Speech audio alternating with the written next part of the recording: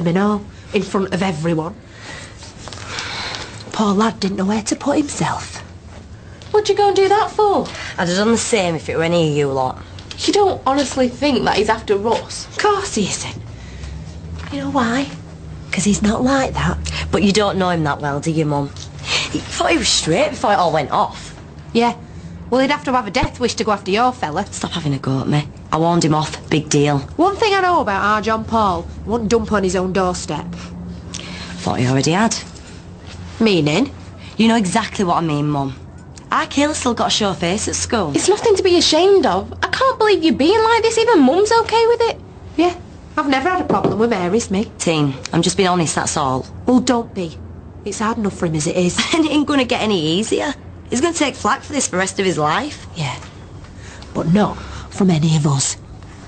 I don't care if he's gay, straight, half rice, half chips. He's your brother. You back him up. All right. Right, well, get up there and tell him. You are? Well, it's the least you can do after last night. Never been so ashamed in all my life. You were ashamed of me? Yeah, I was. You ruined our night out. I was having a right screaming there until you turned all nasty. Well, I won't bother coming next time then. Good! Why don't you tell him you're sorry? Because I've got naught to be sorry for. Always shouting her mouth off. You know she doesn't really mean it. Oh, yeah? It's just that sorry isn't in her vocabulary. She thinks it'll make her look soft. And what about what I look like? She made a right show of me last night. She made a show of herself, no one else. And what about Russ? No wonder he legged it out so early. Look, everyone else is on your side. We all know Mercedes can be a bit of a feud queen. She thinks I'm a freak. Well, you're not. You're just a little bit different, that's all. I've always felt like a bit of an alien. I wish Mercedes was more like you. Do you remember what you used to be like after school? When all the other kids would go off snogging behind the flats and you'd be at chess club. Those flats used to smell of wheat. And you got chocolate biscuits at chess club. You chirped up a bit yet? You can't blame him for being upset. No, I just want you two to sort it out, that's all. Tell her then. I will. Listen, I'm going to get your favourite lunch in, and then we can sit down like civilised human beings and sort it all out. Sort what out exactly? You can't cure homophobia with a cheese and onion pasty. You're too touchy, that's your trouble. Well, maybe that's because I'm queer. Oh, pack it in. I'm sorry, but there is no way I am sitting down there with her when I know how she feels about me. Well, she's your sister, so you'll have to, love. What are you going to do? Sit up here all day moping? Just get out, will you? You what? You can stick your special lunch, all right? There is no way I am sitting down there with that cow, okay? See? What did I tell you? His tummy's bigger than his temper. Did you get us a chocolate eclair? Well, I'm hardly going to forget. This was meant to cheer you up. I know. It's all really nice. But what? I'm gay, I'm not caring the community. Well, you know what? You could have fooled me the way you've been acting lately. Oh, this looks very cosy. Hey, where have you been, madam?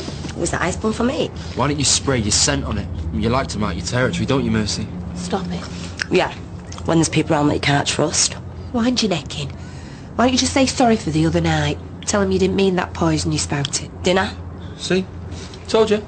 She meant every word. So you might as well just forget about all this. You're not storming out of here again. No skin off my nose. Why are you so stubborn? Just sit down and have your dinner. You're giving me indigestion. How do you think I feel, eh? My own sister can't stand the sight of me. Is that what you think? Yeah. All right. Well, if I hate you that much, answer me this. Why have I spent all morning traipsing around for these? Dolly Parton. Oh, no. I'll kill her. Is this supposed to be funny? You are? Have you ever heard me listening to Jolene? I haven't. Yeah, exactly. That's because I hate Dolly Parton. I just thought... You thought what? What, that all gays were into her?